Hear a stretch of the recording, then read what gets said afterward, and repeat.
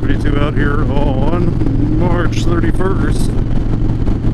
We're having ourselves a little early summer right now. We've had the entire week like up in the 80s.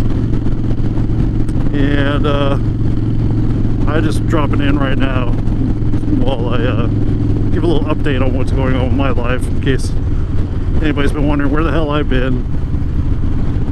I'm having some little financial issues, some bills I gotta take care of. So I've been working roughly 100 hours a week for the past couple weeks, and I'll be doing it for a couple more weeks. But I'm pretty sure I've got myself to a point where I can get things taken care of. So actually this week, it's Saturday right now, and the shift I just got off this morning put me at 108 hours for this week. But hopefully I got good news coming, because I have an interview on Thursday for one of the local emergency rooms, where I'll be, if I get the job, making basically the same amount that I make on these 108-hour weeks. I will be making about the same pay for about 36 hours a week in the week instead of 108. So yeah, that's kind of a no-brainer.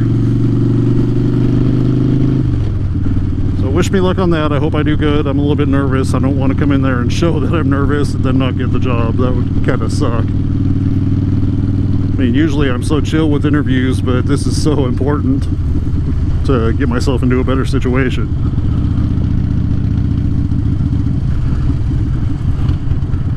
Now, if you notice, I'm riding super mellow right now. I've got my baby girl on the passenger seat, and she kind of last minute wanted to go with me while I go run an errand, and my sissy bar is not on. And I asked if she was comfortable without sissy bar, and she said she was, so we're giving it a try. I think she'll be okay. She's been on bikes with my dad with no sissy bar before. It wasn't that big of a deal.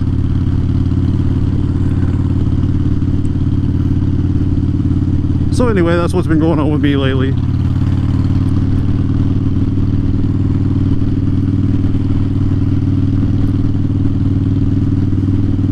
Hopefully these next few weeks of working tons and tons of overtime will subside here pretty soon. And maybe I can get some more ride time in and start being able to vlog again on a semi-regular basis. Which I was never really much on a schedule, but I did that little bike update earlier in the week on my my air cleaner. That cylinder on my air cleaner cover broke loose, and I wasn't able to take the cover off.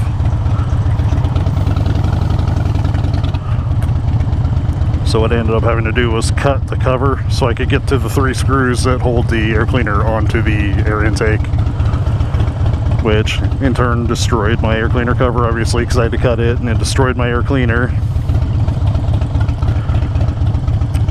You guys have all been awesome. Everybody's trying to find a way to help.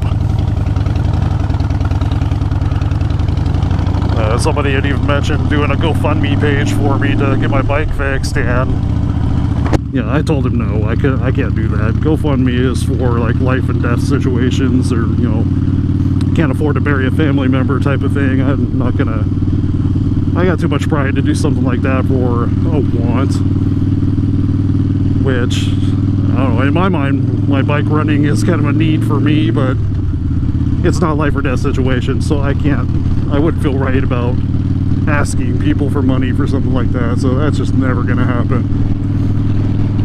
But I want to give a huge shout out to NC Stoney. He got like right on the ball and sent me an air cleaner cover that he was not using, and his only stipulation on it was pay it forward, which I have absolutely no problem with. I'm always down. If I'm in a position to help somebody, I will always do it. So thank you, NC Stoney, you're the man.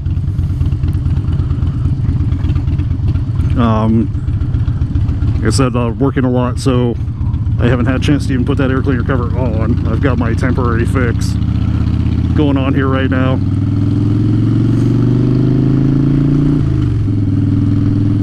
Which I like the way the temporary fix turned out. Probably throw a quick picture of it up here. I got a new K&N air filter. I had a gift card for the Harley store that was supposed to go to something else, so I just went and used it to get the new air cleaner. And then I took a old compact disc, spray painted it black, and used it for the center cover over the air cleaner. So I'm basically running a naked air filter with a compact disc on the center. I'll throw a picture of that up. I think it turned out pretty cool looking.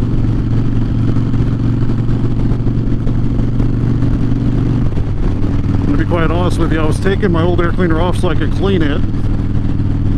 Yeah, now that I got a new one on here, I'm thinking, yeah, it definitely needed to be cleaned because my bikes are running so much better.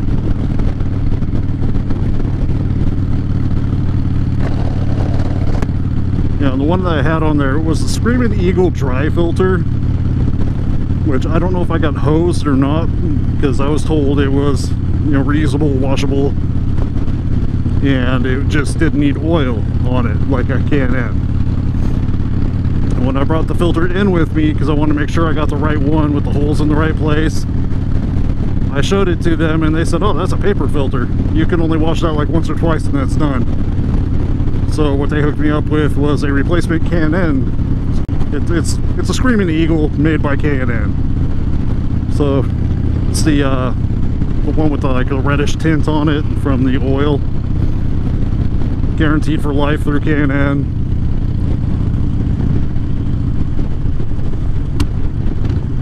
A little bit more work to clean, but I'll deal with it.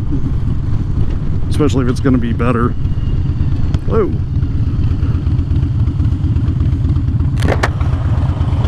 Man, you need to... No, it's okay. It was that lady. She almost cut us off.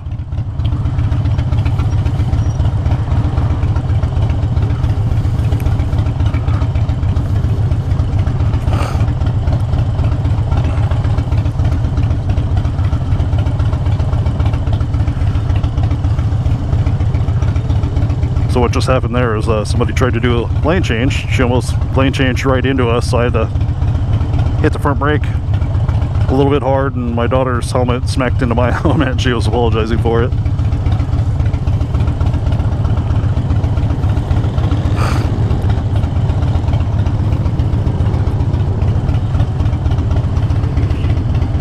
What do y'all think of this Mercury in front of me?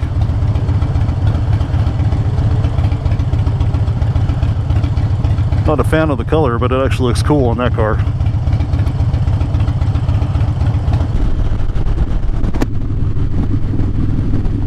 So, anyway, I think that's about all I got for right now.